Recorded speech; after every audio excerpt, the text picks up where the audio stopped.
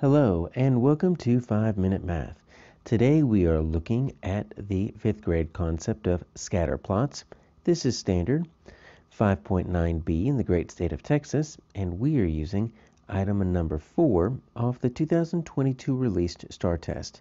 If you haven't done so already, please go ahead and take a moment to pause the video, work this problem out on your own, unpause it, and we will look at our answers together.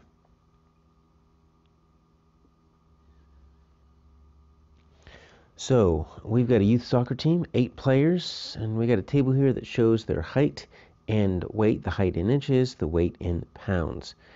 And so we're simply supposed to represent this as a scatter plot. Now, the only trick, if you want to call it a trick here, is that we've got our height. Take a look at our height.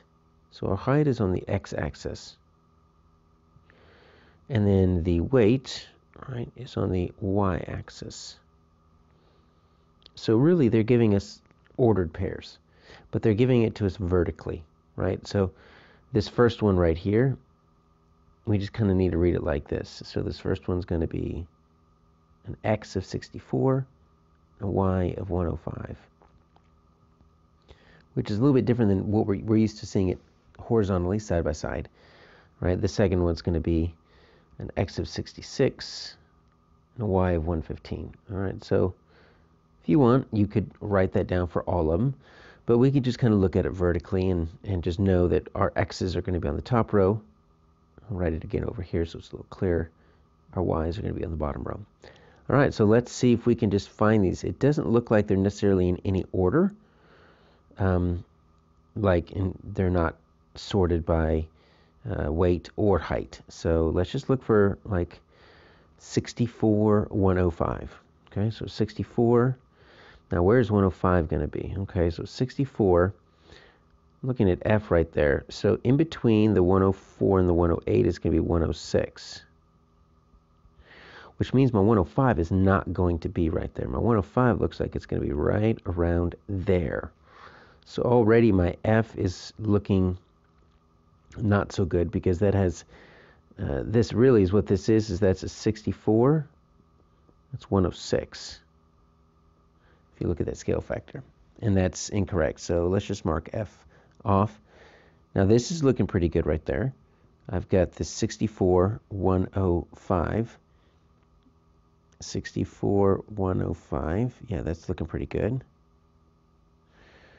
Let's see if I can find those in the other ones. Yeah, it looks like I'm finding that in H and J as well. Okay, so I've eliminated F. Let's go to 66, 115. So here's my 66. Now right in between my 116 and 112 is going to be 114.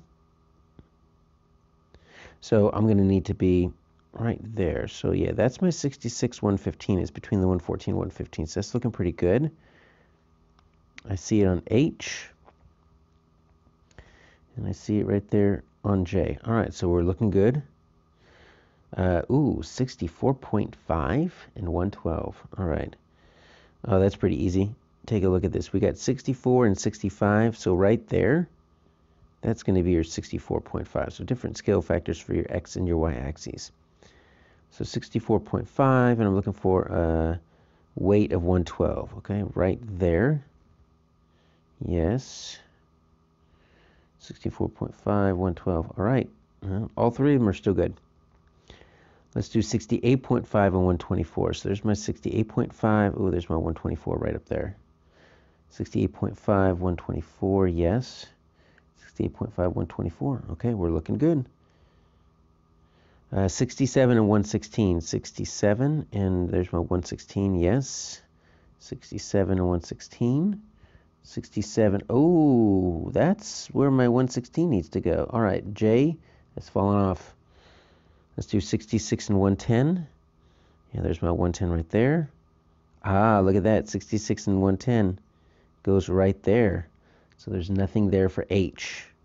Let's just double check the other two are there. 65 and 120. Yes. And then 64.5 and 115. Yep, right there. All right. A lot of work eliminating, but we got rid of F, H, and J. Our answer here is going to be G.